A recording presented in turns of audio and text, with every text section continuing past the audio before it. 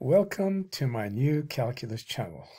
My name is John Gabriel and I'm back at it again. Would you believe?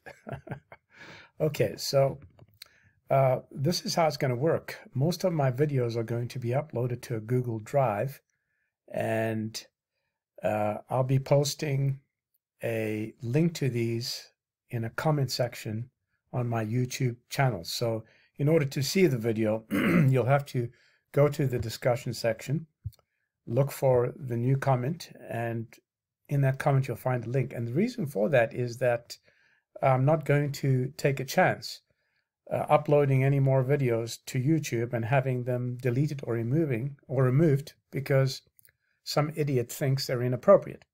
Okay, so I'm going to be following that route. So now, in this particular video, I'd like to revise what I said in the last video and try to make it a little clearer, because apparently the smart mainstream academics are still struggling to get it. All right, so let's begin. Now, you'll recall that I told you this equation here is true, and you could replace dy dx by f prime of x, which means the first derivative of x. So it doesn't really matter whether you put dy dx or this green value here, and I've color-coded them so that you can know it's the same.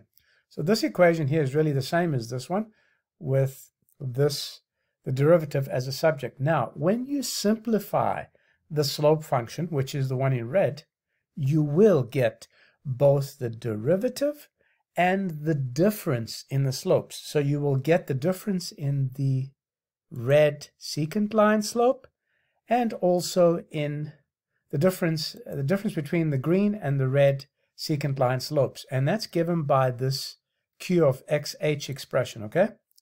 So, and we know what both expressions are, because when we simplify this, we will have the derivative, which is an expression only in x. It has no h anymore in it, and the difference will be an expression with terms that have at least one h in them. The terms can have x in them too, but they'll all have h in those terms. And that's how you know that this q of xh is the difference in slopes, okay? So now, that's all it is. And in your bogus calculus, what you do is you have this definition here with a limit, which means that as you get closer and closer to this here, boom, you have no way to calculate the derivative at that point, because the finite difference, this finite difference, isn't defined at the point of tangency, okay? So as you'll see here, I've color-coded them. This the difference is this blue, which is this blue angle is the difference between the red and the green. The red is the slope of the secant line. The green is the slope of the tangent line, okay, which is 3, because it's the point of tangency is at x equals to 1. So if I put the grid on, you'll be able to see it. Here's a grid, see? So it is at 1, all right? I'm going to remove the grid. And it's actually that simple. So this particular equation here was found after I discovered the new calculus, okay? And this doesn't work like the new calculus, because in the new calculus, this difference here is always 0. Why? Because in the new calculus, the secant line here is never non-parallel. It's always parallel to this green line. So let's look at the new calculus, see? So the secant line is always parallel to the green line, and as you can see, q of xmn is always 0, which is the difference in slopes. Obviously, the difference in the slope of a parallel secant line and tangent line is always going to be 0, right? And as you can see, the derivative in the new calculus is always correct, no matter where you are and how you calculate it. And of course, all the terms in m and n will be 0 in the new calculus. This is not true in your bogus calculus, because this here can never be 0, because if the difference is 0, then your finite difference equation this guy down here, this here, is undefined, okay? It'll be undefined. Right. So it doesn't matter that you're seeing this here. This is just a problem with GeoGebra. But if you get to 0 here, like that, this term here is, this particular term here is undefined, okay? Because you don't have a finite difference at the point of tangency. So I've been trying to explain this to the incorrigibly stupid morons on sci.math, okay? So this poor idiot here, this guy's first name here is Franz. So he says, so I told him, are you trying to tell me that you think this here is not true? And he says, this is not even a statement, Dumbo. Well, the poor guy doesn't realize that it's an equation and it's definitely true, okay? And so, and he also had problems realizing that f prime of x is the same as dy dx. And so in any case, the skinny of it all is that this here is an equation and it's true or valid. There's no debate over this. This is shown by the geometry in here, okay? See? This is proved by the geometry. So if this is the tangent line, then obviously it's just going to have a difference in the angle with the slope, right? It's always going to have a difference.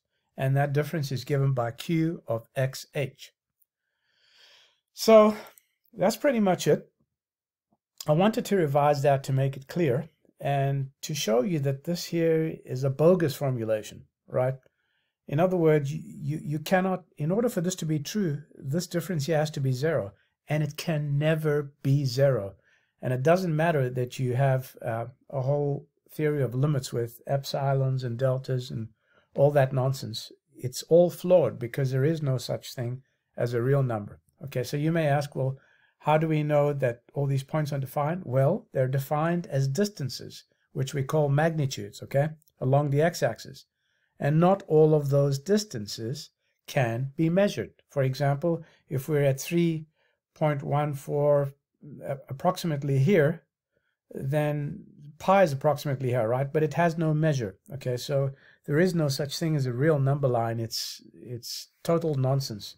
You cannot construct a number line unless you're able to reify a point. There is a rational number line because you can actually calibrate such a line, but you cannot calibrate a real number line because there is no such thing as a name for all the real numbers. So you may have heard of Cantor's diagonal argument. It's a bunch of crap, but the reason that it's a bunch of crap is that there is no such thing as a real number. So Cantor said that the imaginary set, well, it is imaginary, but he didn't think it was. The set of real numbers is uncountable. And he was dead right that it's uncountable, but not for the reasons the poor delusional idiot thought. The reason you can't count such a set is because it doesn't exist. Its members cannot be listed. Do you understand that? That's what it means for a set to be countable, you morons. It means that its members can be indexed. And you can't index them unless you know what they are. Do you get it? Okay. Well, I hope you've enjoyed this, and I'd like to end it off by saying that I tried to explain this to several mathematics professors, but they're all absolute idiots, and they can't see it, and it's truly unfortunate because I'm sharing this new knowledge with you, and I didn't have to share it with you.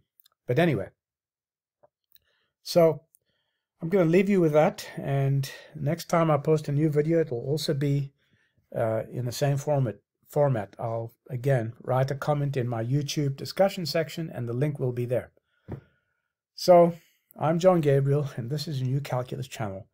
Till next time, my friends, goodbye.